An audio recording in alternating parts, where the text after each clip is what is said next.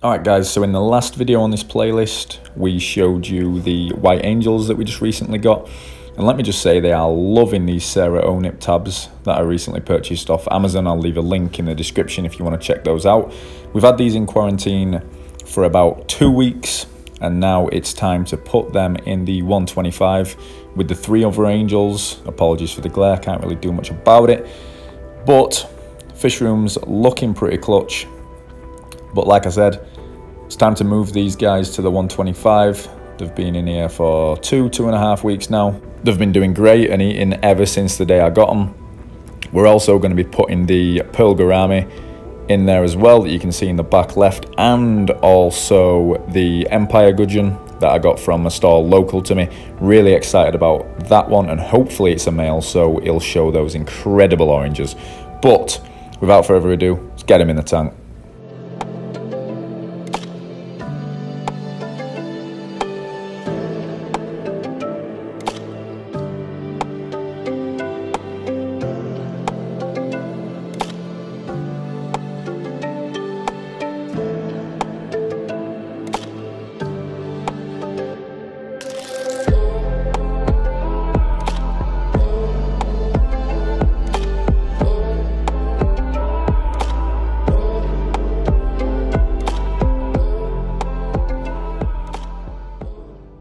Alright, so we've taken the lid off, and if you are looking for an easy plant to grow, definitely get this water sprite.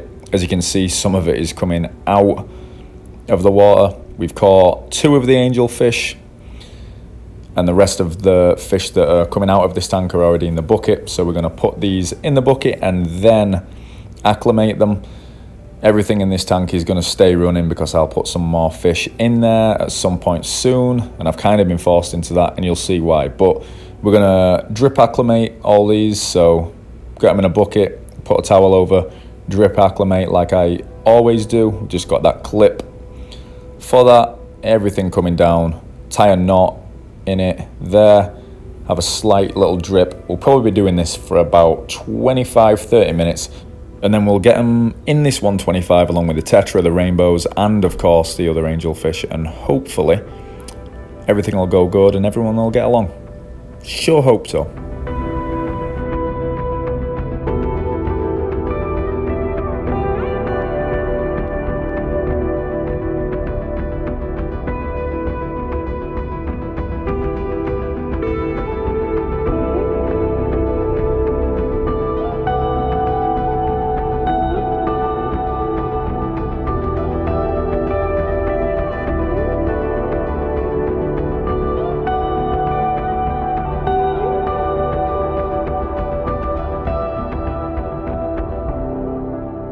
So as you could see, all the fish got added in one. We're now going to add some sea chem stability. I've been adding this to the tank ever since I set it up basically, and I'm going to use the remainder now, seeing as though I added these fish just to make sure the biological filter and everything in this tank's all good, even though we do have an FX6, a Sun 304B and a sponge filter just in there as a precaution right now.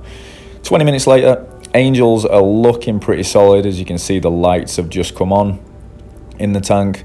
Everybody seems to be doing pretty good, although some of them are chilling toward this side, although this side is a little bit darker just because I have the lighting more central, obviously, for the island. So that's not necessarily surprising. What we're going to do is just come back in an hour or two and hopefully they'll be a little bit more chilled out. So let's do that.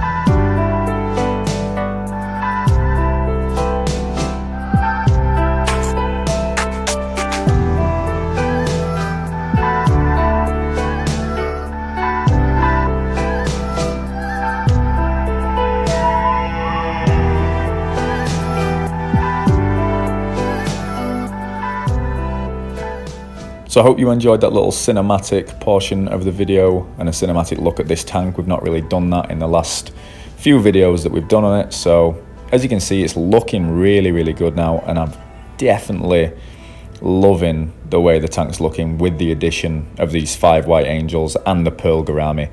Let's not forget that guy, he's absolutely awesome. But a few hours later, everybody seems to be getting along. Some of the newer platinum angels are a little smaller than the ones that I had in the tank, but I don't really see that being an issue because they're not that much smaller. And to be honest, angelfish, from what I can tell, can't really inflict much damage on each other anyway, especially not as the African cichlids could that I used to keep in this 125 gallons. But overall, really, really liking it. The angels look to be doing good, and a lot of these platinums have actually got really, really long fins, which just looks awesome. And as you can see, there's a little bit of chasing every now and again, but everybody seems to be relatively chilled out and relaxed.